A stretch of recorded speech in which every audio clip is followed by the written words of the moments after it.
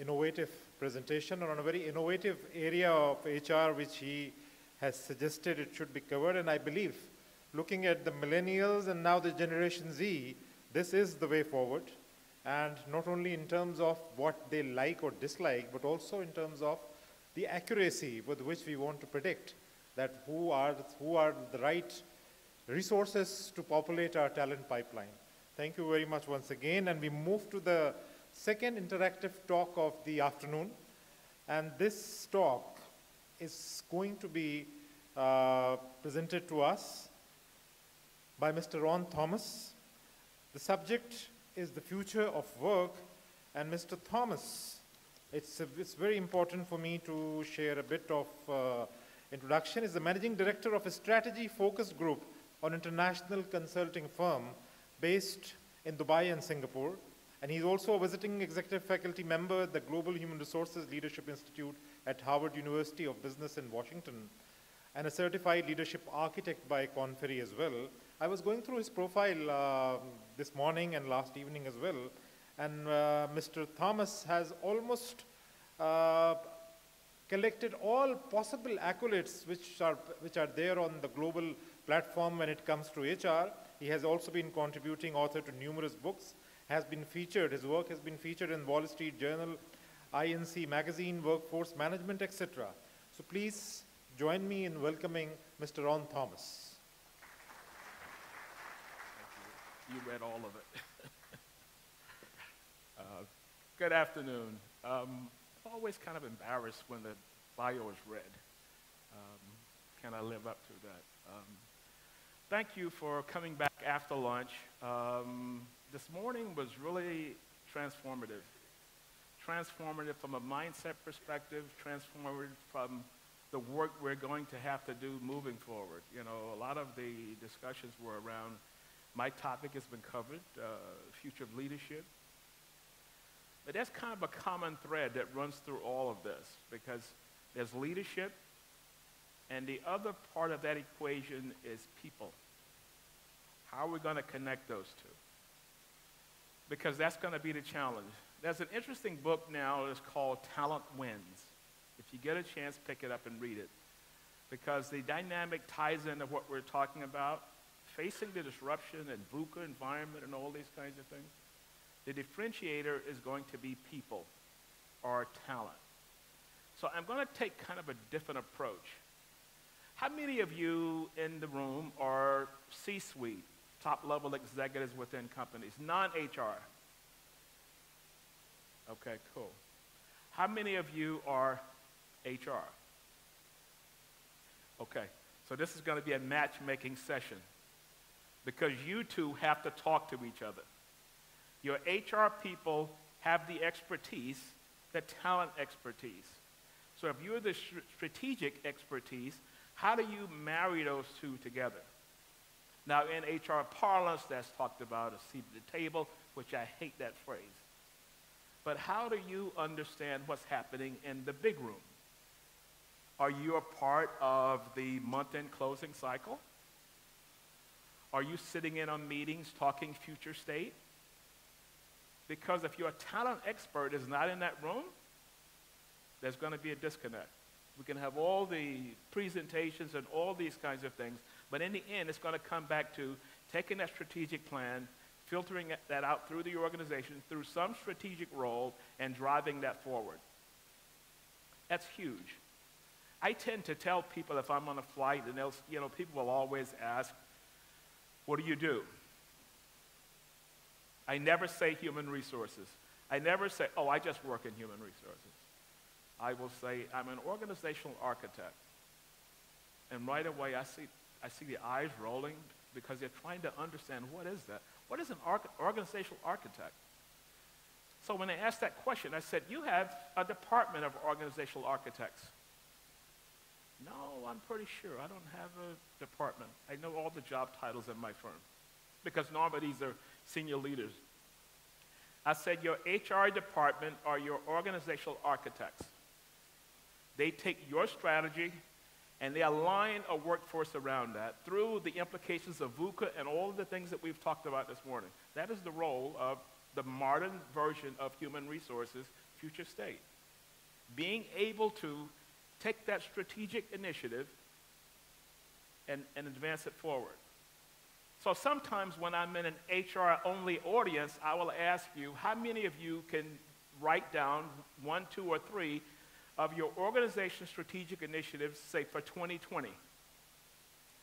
I get a few hands will go up, and I'll see the non-confident hands do one of these real quick. What that means is I kind of know it, but I don't really know it. So if I'm in front of a C-suite audience, how many of you see your HR department or that HR head as important as your CFO? Or important as your CMO? And that's what I'm looking for, is that connection between the two. Because moving forward in this future of work and all the dynamics that was discussed today, we have to make that work. And the other part to that equation is the external partnership that we build outside. Another question I will ask sometimes is, how many of you follow your industry newsletter? This is HR related. How many of you follow your industry newsletter? How many of you know the major disruptors that's facing your industry? I get the same few hands, or halfway. Halfway means I may know it, and then again, I may not know it. Don't ask me any questions. And this is what we're talking about. Every survey that's done on HR leadership, connecting to the C-suite, number one challenge, and this is across Korn Ferry, Deloitte, all of them will come back to the same thing, is business acumen. Understanding the business you're in. If you're in HR, you need to become a student of your industry. You need to become a student of every disruptive trend that comes through, reading everything there is to read about it. Because if you're going to be that architect that connects those two, that's your role. They're not going to come back and give it to finance or accounting or marketing and say, come up with a workforce plan that aligns around this strategic initiative. By 2020, we want to increase this by X amount. We've had a lot of talk today about upskilling, reskilling, whichever descriptive you use. Who's going to run that?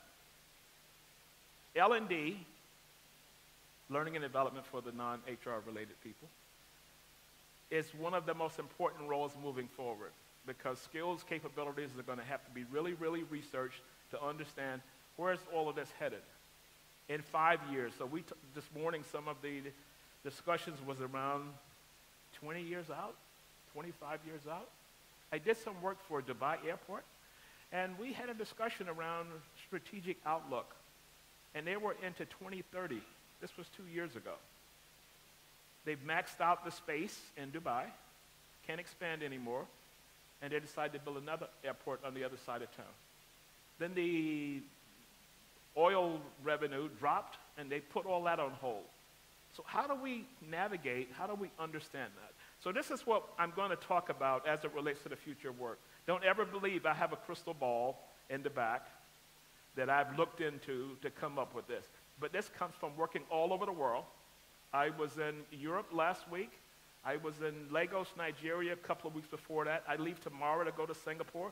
So this is based on a more global outlook for the challenges of human resources, as well as the challenges for you as leaders.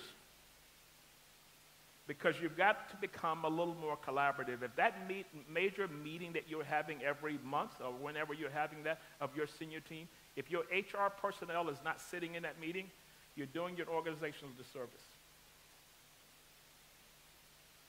I say that HR is the most important department within the organization, because everything we've talked about this morning was around people, talented people, skill sets needed to drive that forward. That's why it's important. Anybody wants to debate that, after I'm off the stage, we can go at it. More than glad to. So here's a quote I'd like to use. Misspelling, too. It was the best of times, and it was the worst of times. And as the discussion was going, all of the discussions this morning, some of us would see that through a different lens. Some of us would see it as, we have so much work to do. I can't wait to get involved in this. Whereas some of us will see it as the worst of times. A gentleman told me last week in Singapore, a couple of weeks in Singapore, said that he was out last night because their company had a retirement dinner for long-term employees. And just by chance, I said, well, how many years did they serve? He said 35 years. And I thought I heard the wrong thing. I said, excuse me again? He said 35 years. I said, well, you know, as years continue, you're going to need a smaller room because the 35-year employee is not going to be around. The people that's in your workforce now, they're not going to be there for 35 years. How do you harness that over that life cycle of whatever it may be? What's the average tenure in your organization? What's the average age in your organization? All those are DNAs of a workforce that we in human resources, the organizational architect, has to know. Because all of those, not all of those, but a lot of those dynamics will come into play as we solution challenges within the organization. So we've talked about automation, education, the future of work. So much rich discussion. Best of times. How many of you see, based on what you've heard this morning, as the best of times for us in this profession, the HR people? Best of times. Okay, a few hands going up. How many of you see it as the worst of times? Okay, you don't have to hold your hand up and identify yourself. But you know in your mindset you're thinking, oh my gosh, based on all of this, am I able to handle my side of this? It's a heavy lifting. But it means that we have to become a student of our organization, student of our industry, student of the so-called future state of the business we're in. Future of the enterprise demands a new future of people. Every presentation kind of talked through this. How is it going to change the enterprise, the workforce? How can your organization take the lead and build sustained performance? As James talked about in the first presentation this morning, how do you sustain that over a period of time? Talent is going to be the deciding factor in doing that. It demands new outcomes, and HR has to play a critical role in that plan. I'm a firm believer of that. So here's the kind of three that I look at what we do and how are we going to break into this and enable our organization to build sustained performance.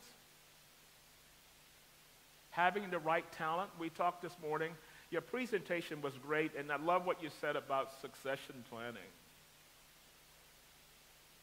Outdated concept. Performance management, outdated concept. It's going to have to be rethought in this disruptive environment. Future of the workplace, future of the enterprise and the industry we're in, and the future of how work gets done. How many of you, this is another question I tend to ask from time to time. This is from HR focus moving to organizational architect. How many of you read daily or maybe weekly the business section of your newspaper? Okay, cool. Because you have to. So when you think about the future of how work gets done, who knows what Microsoft announced 2 days ago? Microsoft had a major announcement. 4-day work week. 6 months ago, there was a company in New Zealand, 4-day work week. 30-minute meetings. 30-minute meetings. Get to the point. Amazon says no PowerPoint. Forget about this. Give us a descriptive, give us a case study, and we'll discuss it. Changing the way it's done. And everything is going to have to be revisited. So the other key component that came through this morning, and I said, well, I know I'm on the wrong track. I was in Philippines 2 weeks ago. Every week I'm in a different country, so sometimes I get it confused. We work with Aboitiz Energy, used to be electric, Aboitiz Energy, and we were developing the HR team on strategic workforce planning. What is talent going to look like 3 to 5 years out? Are we understanding the trends? What key roles are going to be needed to make sure we sustain performance? So we worked on scenario planning. What if? Is it an exact science? No, that's not an exact science with that. It's just trying to figure out, what if we were to do this? What would happen? If we were to do that, what would happen? And what would be the talent implications? So if you think through, what's the business challenge? What's the workforce implication? What is the audience that's going to be impacted?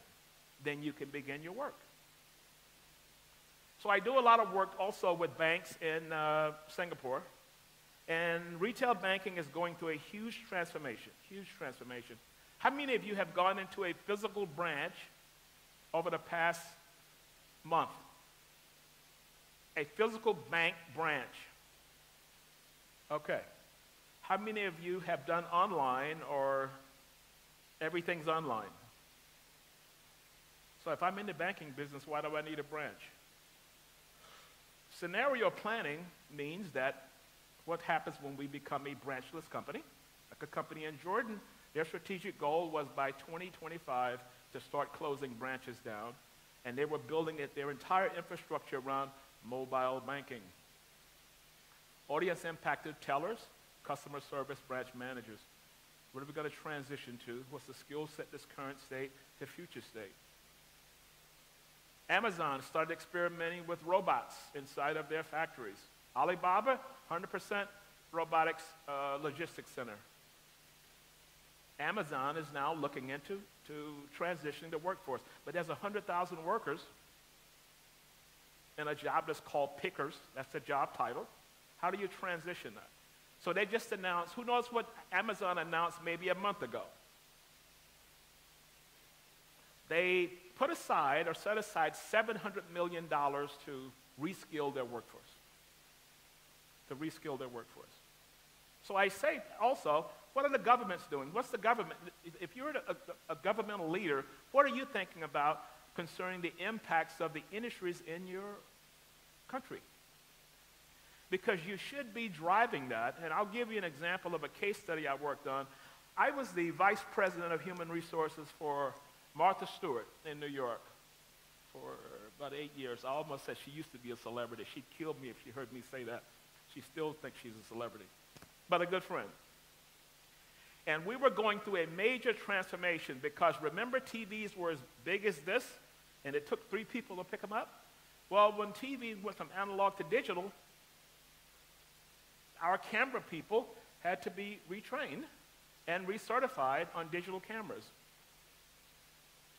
We heard this on a conference call, earnings call, and that's what gave us the impetus to start working through from the human resource solution provider. Learning and development, looked at certification. How long is that going to take? How much is that going to cost? We went to our Ministry of Labor, went to the TV division to say, here's what we're facing. Has the government done any research on digital camera people, digitization? Oh, yes, we've done all that. Here's our data behind it. Also, we have grant money available for you to upskill the workforce. We filled everything out. We received a grant for $250,000. Partnerships through the government. We also were challenged as it relates to, because one of our businesses was based on magazines, and now I can get a magazine online, and it's not print. The printing sector is dying. How do we transition that? The starting point, once we figured this out, was to work through the Ministry of Labor, because New York City was kind of the publishing and TV capital of the world, and they had done research on all of this. So we knew what new skills that were going to be needed as a result of that. So industry policymaker roadmaps, that's the solution that we took to solve that by getting those people involved. We also went out to high schools. In New York City, if your child is in school, they can kind of specialize. They can specialize in art. They can specialize in IT. They can even specialize in aeronautics. They've got a high school at LaGuardia Airport. Not college degree, but again, getting young people involved from an earlier age. Because the school systems that we were talking about, that's going to have to be revisited also. And all of this gave me kind of a way to look at problems or challenges going forward, that we're going to have to rethink this, collaborate more, towards a reskilling revolution and industry-level action. So we'll kind of talk through those. Scenario planning, this is what we did. So I did a session in Lagos, Nigeria back in August, and we were having a workshop on strategic workforce planning. The conference room was next to the CEO's office, who apparently was listening in on the conversation. And he saw me at break, and he said, what's this going on here? And I said, strategic workforce planning, you know, under the auspices of your HR department. He said, because it didn't sound like HR. You know, you were talking strategy, future state, skill set, all these kinds of things. He said, you know, my senior team needs to understand strategic workforce planning. Once this session is over, let's have I want to bring you back and do maybe a one-day session with just my senior team. Because there's a lot of new areas we're going into, and we're going to need to understand it from the talent perspective, and how do you figure out critical roles, what criteria, what rigor is going to be used, and all of that. Again, tying the two together. And this is what we're trying to look at. So this reskilling. So we talked about Amazon, how they're looking to reskill their workforce.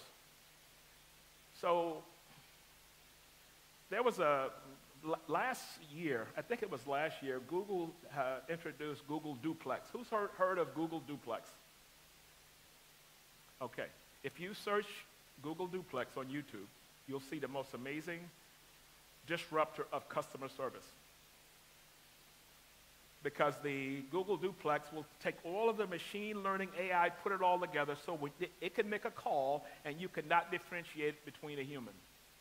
And as I watched that, what I thought about was, if I'm in the customer service area, all of these jobs are going to change. Philippines is the largest geographical region for customer service. All that's going to change. Because when I call a number, someone asks me, what is your problem or issue or whatever, and they divert that call. That could be the first line. So what if AI technology took care of that first line, and then it escalated to wherever else it was going? It was absolutely amazing, because if you close your eyes and listen to the conversation and the presentation, you could not connect it to that being a computer that that person was talking to. So this reskilling, futuring, I'm going to throw that back into our space from human resources.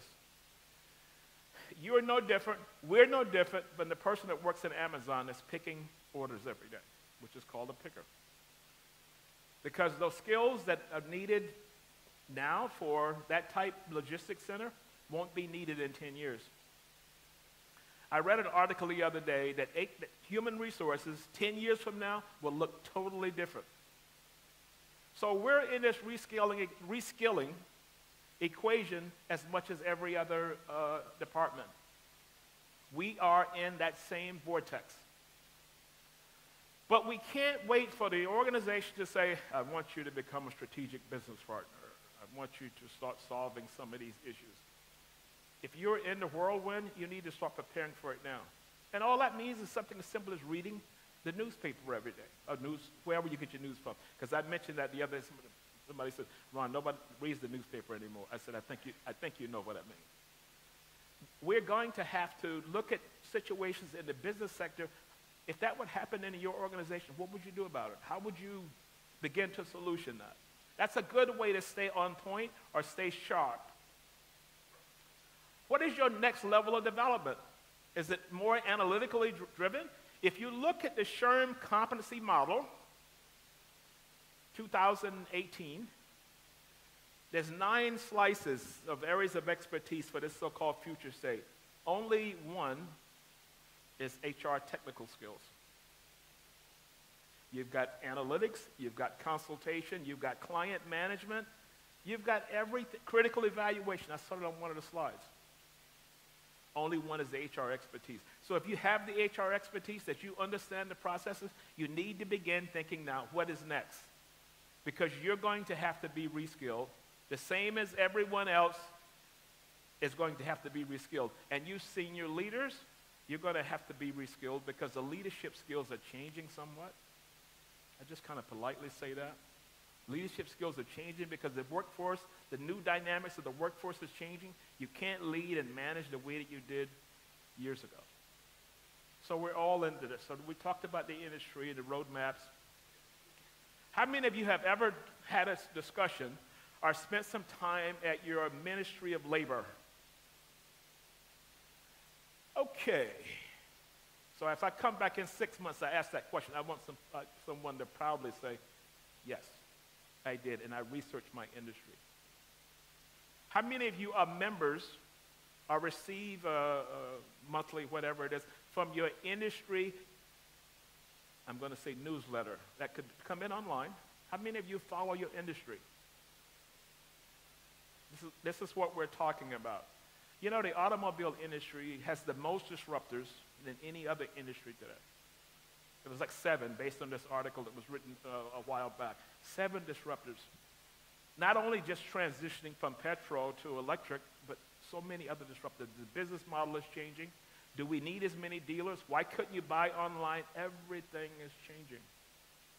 The industry is already doing research on all of those. So if I'm in the car business, I need to understand each one of those disruptors, and I need to understand it from the filter of talent within my organization. This new role of human resources is going to come back to being an expert in the industry as well as understand the dynamics of your workforce as it plays into that. Because the talent situation is going to be the key. That's going to drive everything as we move forward. So business strategy aligned with people strategy. And there's our organization in the center. Has to be connected. And if you're having these, anyone here publicly traded company? Okay, publicly traded company. Okay. How many of you HR people sit in your end of month closings, meetings, or whatever you call it in your organization? Because that's an absolute imperative for human resources. You can't expect to always be reactive. Someone coming out of the big meeting and says, oh, by the way, here's what I need you to look at. When we solved that situation from the digital transformation of camera people, we solved that because all the HR department had to sit in on the earnings call, which was every 3 months. We had to sit on an earnings call to figure out what are the challenges the organization is facing, because all of that will be discussed and it's unfiltered. This is going to be the new model. And as you see, you're the architect, because you're going to take the business strategy and you're going to build a people strategy around that. So if this was a marketing, if we had marketing people in here, you'd have marketing strategy there. Now, if you had finance people, you'd have a finance strategy. Everybody has a role in that. And lots of times, HR is kind of given the short shift that we're not as present as possible to try and understand it. But we must understand the enterprise and moving it forward. Strategic workforce planning. The dynamics of a workforce look the same way as customer experience. I was in Croatia 2 weeks ago, and the woman that spoke before me was from some major company, and their engagement was built on the same premises that the customer experience was being measured. Think of that. Who's more important in the organization, customer or your employees? Now, there's a lot of, I saw a slide up earlier. Richard Branson possibly says the same thing, but a friend of mine is the CEO for a major hospital in Dubai, American hospital, and he says his leadership mantra to all of his people is that take care of the people who take care of the patients. If we take care of the people, the customer will be taken care of. And that's the leadership principle that he instills in all of his leaders. And then we come down to forecasting future skills, capabilities, and continuous learning. Continuous learning for you. What is going to be next? The skill sets you have today, 5 years, 10 years out, is going to be disrupted. And you have to figure out what's next. Do I want to veer more towards analytics? Do I want to understand the consulting cycle, how that works? How do I bring solution into an organization? The other thing I want to say is for HR people or organizational architect people, what is the organizational impact of each initiative that you're running? Is there an impact that you're having on the organization? Because if that's the principle or if that's the threshold, that's where it needs to be. We'll still do process and procedures, but a lot of that focus moving forward is going to have to be on organizational impact and how we're going to move that forward. So future workforce, what is it going to look like? One of the presentations earlier this morning talked about the social enterprise, values. What does it mean to work for your company? James talked about that overriding arc to say, here's who we are, because that means something today. Google was in a big kind of a conundrum some time ago because they had taken a contract from the Department of Immigration for the U.S., and there's a lot of political noise around that. And the employees basically said, we're not going to do it. We don't want to be a part of that as a result. So all of that changed. So extend the enterprise with a partnership system. So I talked about your Ministry of Labor as a resource. They've got information there that you possibly could use. So this reimagining work, how is that going to look? There is no one-size-fits-all. If you were to leave your company, go to another company, you're going to have to possibly approach it differently. Because we're all caught up in different ways of doing that. And I talked about it earlier, HR levers to business outcomes and just trying to connect the dots. 4 key areas, mindset we talked about. Focus, what's the people focus? Through what lens are we looking? And how do we enable the organization to become a sustained performer in that space? Trace behaviors in the digital age are changing drastically, not only for HR people, but leaders as well, and someone covered that. The way we design jobs, organize work, plan for future growth, the best of times. The best of times. And that's the way you have to think through that mindset capability. All of these companies here are listed. No change, future state. Same as, in other words, they were Kodak. And all of these were big companies within the U.S. Forever 21 just went bankrupt here some time ago. This is what's happening today. Was it talent related? Possibly. Vision, strategic workforce planning. What does the future look like? All of these made bad bets. So here's kind of the transition in a few. Auto banking, retail banking to cloud, retail to e-commerce, shopping versus online, autos to 5 disruptions. If you're in any one of these, you have to be thinking about future state. The jobs of HR, based on all the presentations we've had today, are pretty much done. We have to think of it a lot differently in moving forward. So focus, workforce satisfaction, employee engagement, all of those are key components. It's understanding the dynamics of the workforce.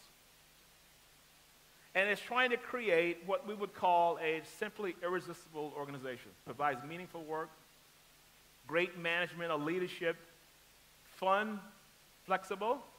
Maybe I can work from home. I have a lot more flexibility. Growth opportunities, cultivate open communication with leaders.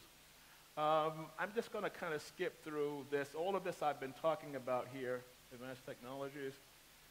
And bringing it all together is here. We have a lot of work cut out for us. I'll go back to the quote. Best of times, worst of times. If you're thinking worst of times, maybe you need to figure out what's next on the career ladder, because all of this drivers that have been talked about this morning as well as this afternoon is going to require a different level of skill. And from the HR space, we're going to have to drive that. From the enterprise to the workforce to how work gets done. And all of that's research-based or evidence-based in providing an approach. Thank you very much for that. I'm on time? Okay. I will be around the rest of the afternoon.